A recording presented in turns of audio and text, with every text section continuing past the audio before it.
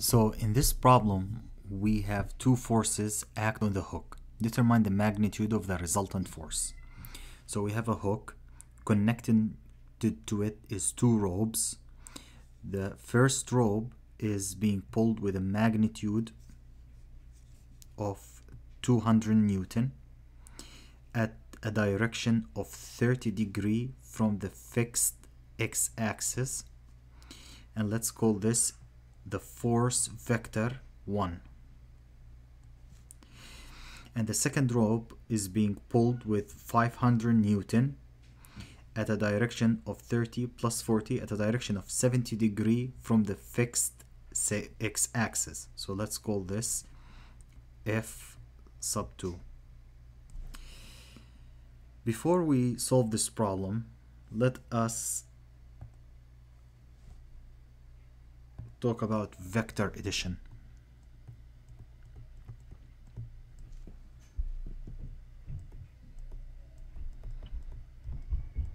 Alright, so vector addition, the reason why we do vector addition is to find resultant.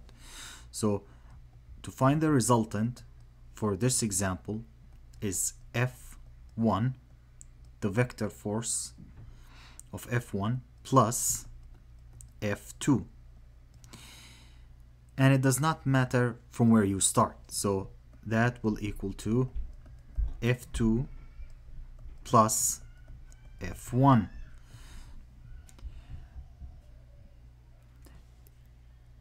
One of the methods to do vector addition is the triangle rule, where we use the head to tail fashion.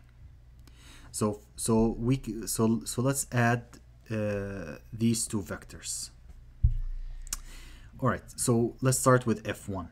So first let's draw the fixed x coordinate, and we know the direction of F1 is 30 degrees at a magnet, so the tail of the force vector will start at the origin, and the magnitude is 200 Newton. So this is F1,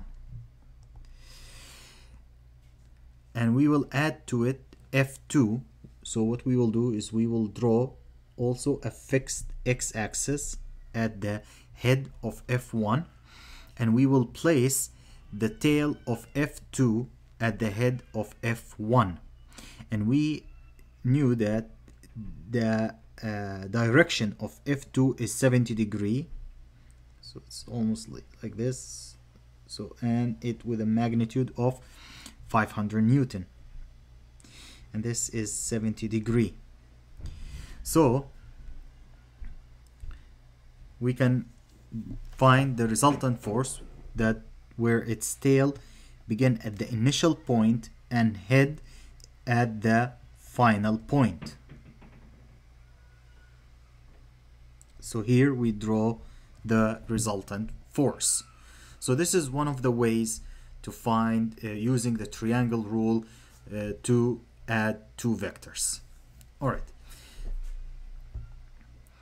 So let's start solving the problem. So here we will we have F1 and F2, and we have the fixed x-axis and the two directions. So we will find the resultant force by using the parallelogram law. So what we did here is that we have created two parallel vector lines to F1 and F2. So F1 is parallel to and equal to this line. The force vector is parallel to and equal to this line, so it's parallel and equal to this line. So this vector have the same direction as this line. They are parallel and they have the same length. So we draw two parallel vector lines. These two lines will intersect at point B to form the two adjacent sides of the parallelogram. So we draw the diagonal of the parallelogram that extend to point B to form the resultant force Fr.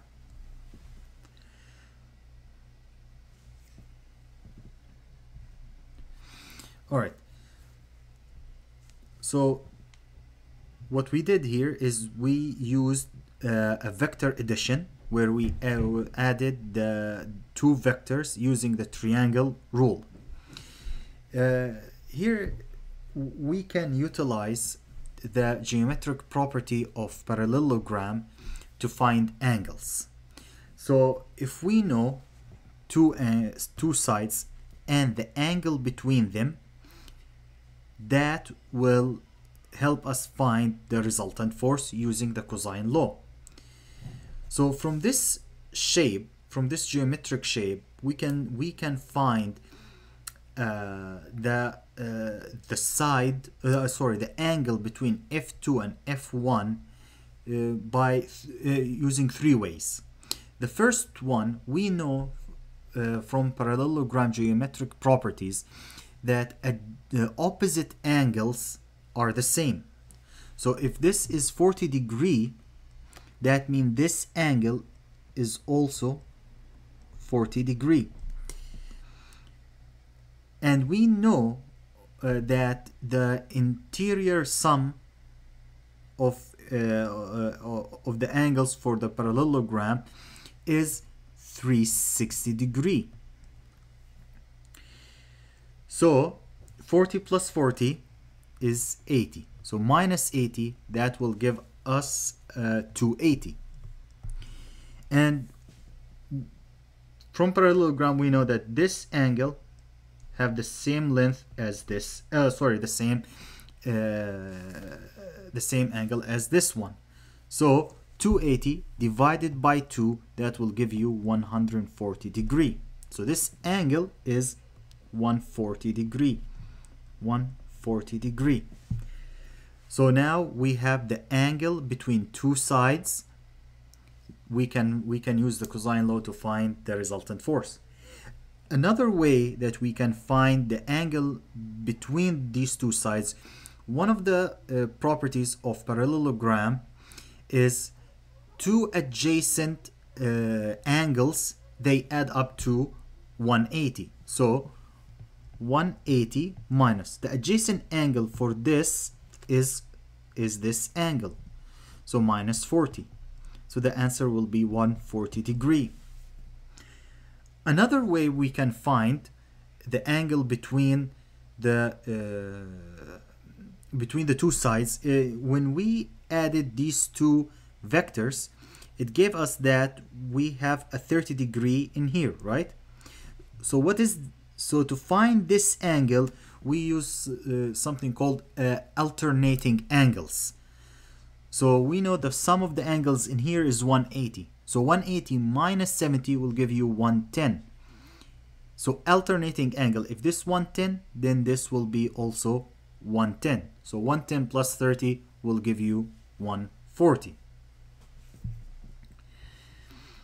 So here we redraw a half portion of the parallelogram to illustrate the triangle head to tail addition of the component. So you have the head and the tail. And now let us label all the known and unknown force magnitudes and the angles on the sketch. So FR, the resultant force vector direction theta. So this is the angle for the resultant force, and you can call this angle whatever you want. We found the angle between two sides, 140. We have two unknown angles. You can call them whatever you want. I call this alpha and this one gamma. All right. Now,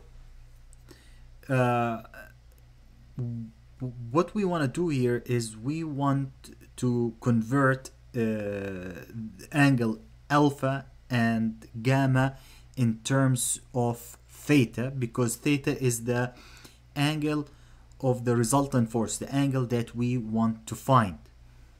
So what we will do for alpha, we know that the sum of 110 plus alpha plus theta is 180, right? So alpha will equal to 180 degree minus 110 plus alpha.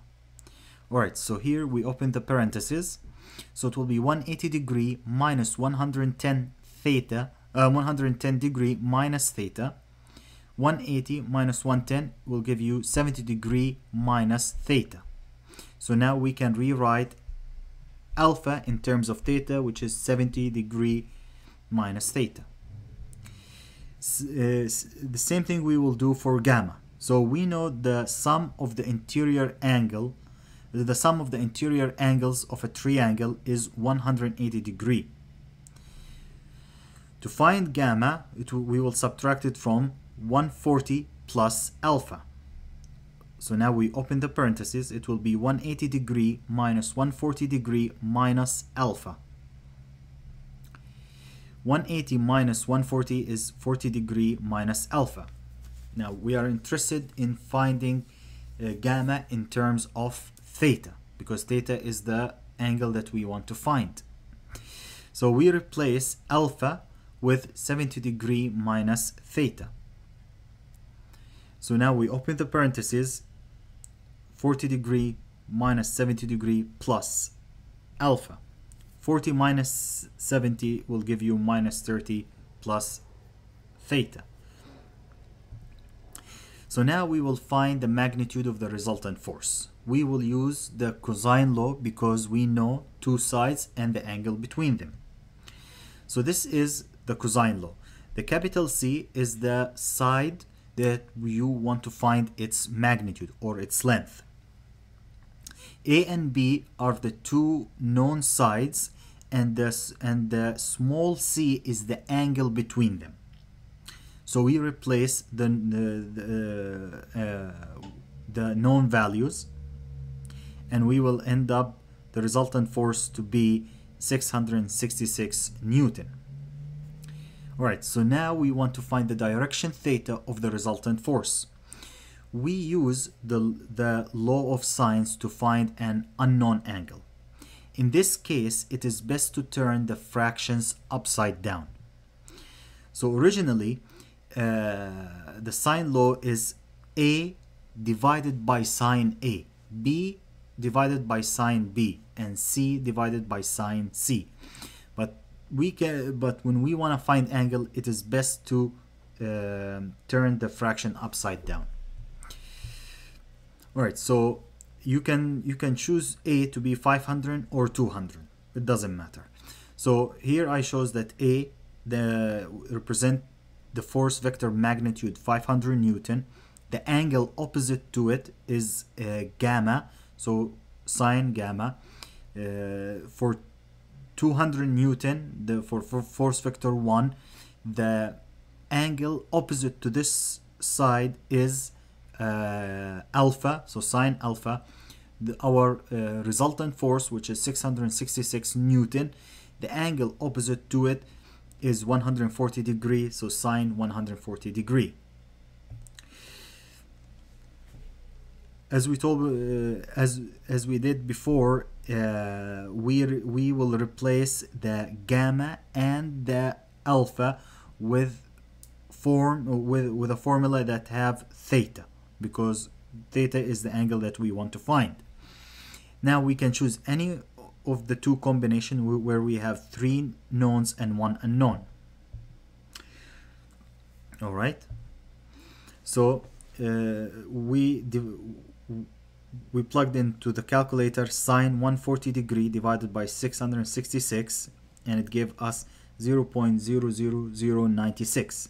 So now we will move 200 to the other side of the equation. Since it was division, it will go to the other side by multiplication.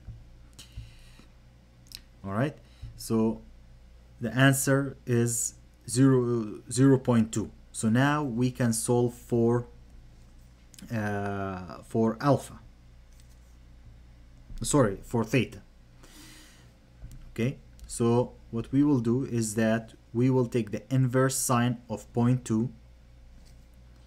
Make sure that your calculator is set to degree mode, not radian mode. So the answer for the inverse sine of 0.2 is 11.54. Now we can solve for theta. All right, and theta is 58.46. Thank you very much for watching. I hope that you find this helpful.